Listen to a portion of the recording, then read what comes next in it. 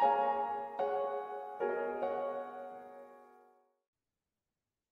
everyone. Good evening, good afternoon, and good morning to my sugar bears across the pond and across the land.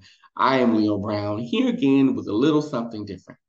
Now, before I get into it, let me say thank you to all of you who are watching, commenting, and subscribing to the channel. If you can, please make sure to hit the thumbs up on the video.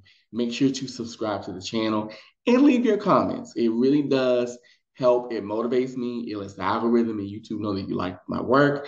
And I really enjoy having dialogue with you guys. If you're new here, welcome, welcome, welcome. And if you are not new here, thank you for stopping by. Thank you for coming.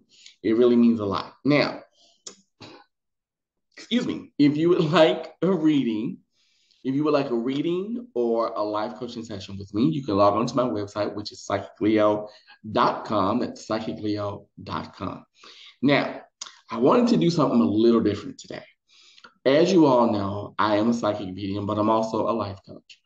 And I wanted to introduce a new series that I'm going to start doing called Life Lessons or Leo Lessons. That's what I'm going to call them.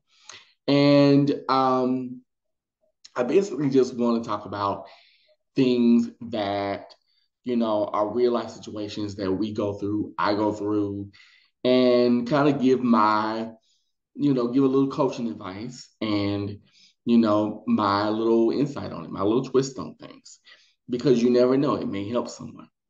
Let's see, I want to get my lighting together first. There we go. There, that's better. There. I looked really shiny for a minute. Okay. So with that being said, I want to go into today's Leo lesson, which is let the bitch have it. Okay. Now, I know that may sound kind of cruel and crass, but the reason why I say this is because I was watching the Whitney documentary that aired in 2018. And as you know, it's about Whitney Houston and her life. And in the documentary, she, her mother, and I think her assistant, they're all talking about, the state of music at the time. And, they're like, oh, trends, and, you know, that's the infamous Paula Abdul ain't shit clip. And in the clip, her mother says, Janet Jackson let the bitch have it.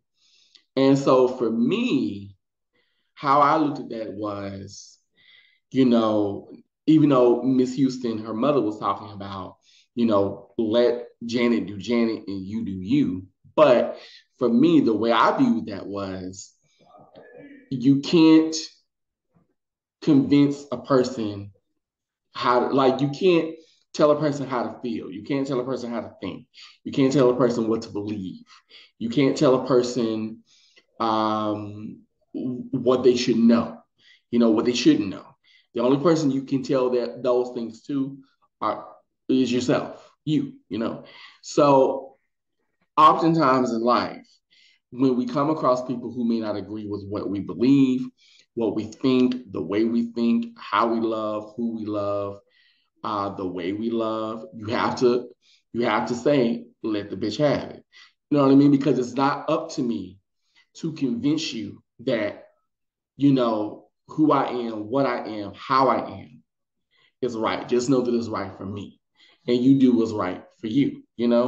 Because we live in a world now, unfortunately, where we are bombarded with opinions. We're bombarded with opinions all across the board. And we're being told what to think, how to think, what to do, what not to do, what to buy. And I think we've always had it, but I think now, especially with the advent of social media, we're getting it even more. You know what I mean? Like you can go on any social media website, whether it be Instagram, Facebook, Reddit, it doesn't matter. And everybody has an opinion about something. So that's the one thing I've come to learn, that in life, I'm not here to convince you that what I'm saying is factual or true or honest or real. That's not up to me to how do I say it? It's not up to me to make you believe in it. You know what I'm saying? That's on you. And if you choose to be willfully ignorant, if you choose to be, um, what's the word? If you choose to be closed minded, if you choose to be angry or bitter or mad at the world or mad at yourself, that's not my issue. That's your issue. Okay. Now, if you come to me, and I'm using me as an example, but if you come to me or someone and you ask their help, you ask for their guidance, that's a different story. But all in all, you have to let bitches have it. You have to let them have what they have. Because it's like that old saying, what a person eats doesn't make you poop. And it's taken me a long time to learn this lesson, but I'm learning and unlearning that I am not responsible for how a person feels. I'm not responsible for what a person thinks. I'm not responsible for what a person believes. You have the right to your opinions. You have the right to your feelings. And they are valid. You know what I mean? I don't have to agree with them, and you don't have to agree with mine. But either way, they're valid. So that's the one thing I wanted to bring today to let you know, to let my sugar bears know that what you feel, what you think, what you know, who you are, how you love, whom you love, it is valid. You know what I mean? And you have to do what works for you. And until next time, if people don't agree with what you are, who you are, where you are in life, as Sissy Houston once said, let the bitch have it. So that is my Leo lesson for today. I hope this made sense. I hope that you've enjoyed this. I know this is short, but I really wanted to bring this to you all. And I really am looking forward to doing more. I plan to talk about more real life issues and kind of give you my Leo lessons, what I'm learning. But I now want to hear from you. When you hear the phrase, let the bee have it or let the bitch have it, yes, it sounds crass and cruel, but what does it mean to you? Let me know in the comments. Do you agree with me? Do you disagree? We can agree to disagree. It's okay.